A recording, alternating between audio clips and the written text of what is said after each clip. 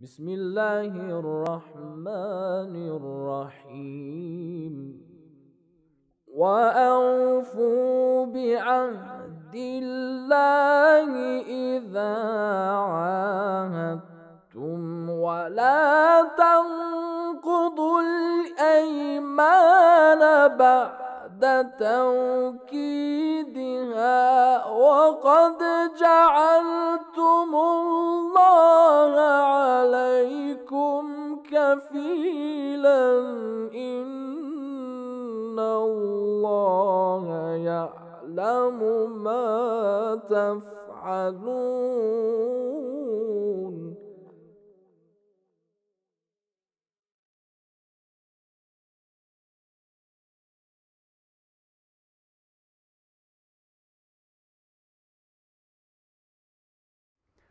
Euzu billahi mineşşeytanirracim. Bismillahirrahmanirrahim. Rabbi şrah li sadri ve yessir li emri vahlul ugdeten min lisani yefkahu kavli. Hamdolsun alemlerin Rabbi olan Allah'a. O Allah birdir. Ondan başka ilah yoktur. Hepimiz ona taparız. Hepimiz ona ümit bağlarız, ümit besleriz. Hamdolsun o Allah'a ki dönüşümüz onadır ve bizler bir gün ona hesap vereceğiz. Allah'ın salatı ve selamı Hazreti Muhammed'e ve onun pak ehli beytinin üzerine olsun. Onlar Allah tarafından seçilmiş insanlardır. Onlar günahtan ve şeytanın işlerinden uzakta, Allah tarafından tathir edilmiş kimselerdir. Ve yine Allah'ın salatı ve selamı onların takipçilerinin üzerine olsun. Biliyorsunuz konumuz fıkıh hükümleridir. Fıkıh hükümlerinden bugün kefil olma konusunu anlatacağız. Kefil olmanın öncelikle tarifini yapalım. Kefil olmak yani başkasının borcunu ödeyeceğine söz vermek ve onun borcunu ben ödeyeceğim şahsın demesidir. Ve eğer karşı taraf o alacaklı olan şahıs da bunu kabul ederse burada kefil işlemi gerçekleşmiştir. Yalnız bu kefil olmanın birkaç şartı vardır. Birinci şartı o kefil olan kimsenin buluğ çağına ermiş olmalı, aklı başında ve malına sahip, kendi malı kendi elinde olan, seçim sahibi olan bir şahıs olmalıdır. Yani çocuk mesela kefil olamaz. Veya işte deli olan birisi ben buna kefilim derse bu kefalet kabul değildir. Aynı şekilde kendi malı kendi elinde olmayan birisi, doğrudur bu adamda mal var ama malları başkasının elinde. Bu adamdan da kefil olmaz. İkinci olarak borçlunun borcu olmalıdır. Daha borç almadan önce birini kefil olarak bırakamaz. Hani ben bunu, sen bunu bana sat, kefil olarak da şu arkadaş sana kefildir diyemez. Önce işlemi yapmalı, borcu olmalı, daha sonra kefil olur. Eğer aksi takdirde yapılırsa bu doğru bir iş değildir. Üçüncü olarak alacaklı, borçlu, borcu olan şahıs ve kefil olan şahıs, bunların her üçü de belli olmalı, kim olduğu belli olmalı ve o malın miktarı, o kefil olunan şeyin de ölçüsü, miktarı belli olması gerekir.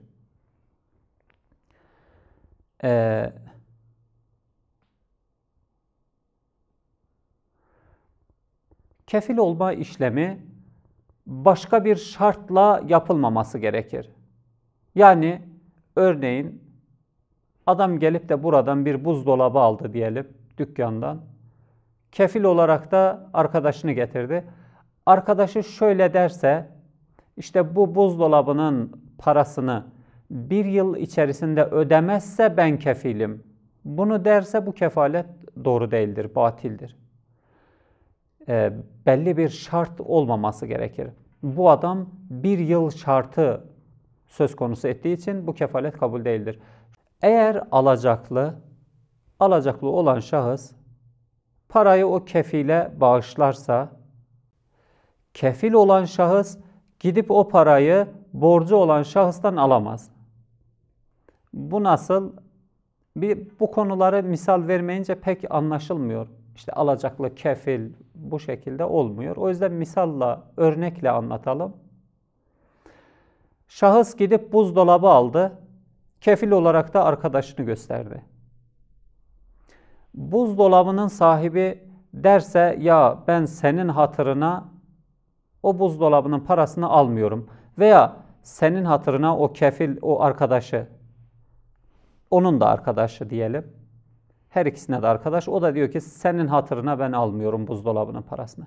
Veya senin hatırın için buzdolabının yarısının parasını almayacağım. Diğer yarısını getirsin derse, bu kefil olan şahıs gelip de o borçlu olan buzdolabını alan şahıstan onun bağışladığı parayı alamaz.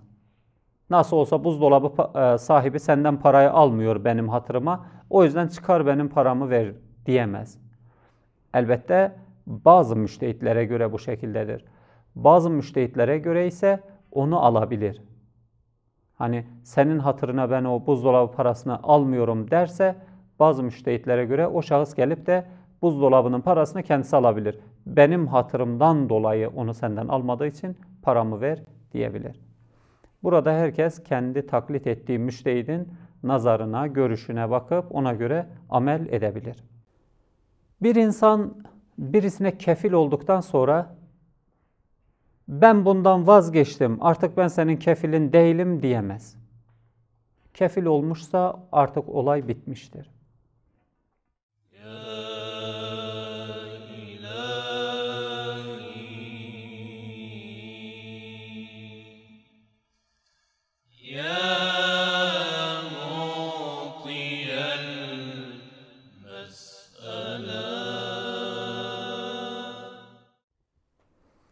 Yalnız eğer alacaklıyla kefil olan şahıs kendi aralarında şöyle bir anlaşma yapmışlarsa ki kefil olan şahıs istediği zaman kefaletten kendisini alıkoyabilir, diyebilir ki ben vazgeçtim. Baştan böyle bir şart koşmuşlarsa o zaman kefil olan şahıs istediği zaman bu işten vazgeçebilir. Eğer borçlu olan bir kimsenin haberi olmadan, yani ben gittim bir yerden buzdolabı aldım, benim haberim yokken birisi gelip de bana kefil olmuş, gitmiş oraya demiş ki onun ben kefiliyim, sonra da kaldırıp oraya para ödemişse, o parayı benim iznim olmadan gidip ödemişse gelip benden bir şey talep edemez. İşte ben sana kefil oldum, gittim ödedim, hadi ben paramı ver diyemez. Ama eğer benim iznimle bunu yapmışsa o zaman gelip kefil olan şahıs gelip de kendi parasını talep edebilir. Birine kefil olan kimse daha sonra eğer fakirleşirse, adam parası pulu yerindeydi, kefil oldu, bir ev aldık biz. Aradan bir yıl geçti, biz daha evin parasını ödeyemedik. Kefil olan şahıs da fakir düştü, artık ödeyemiyor. Bu durumda o alacaklı yine de kefilin yanına gitmek zorundadır. Artık gelip bizden bir şey isteyemez.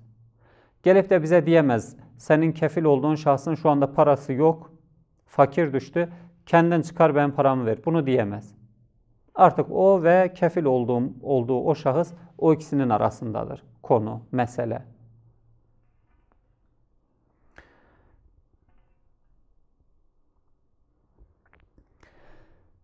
Diğer bir mesele ise kefil olan şahıs en baştan parasız biri ise bizi kandırmışlar.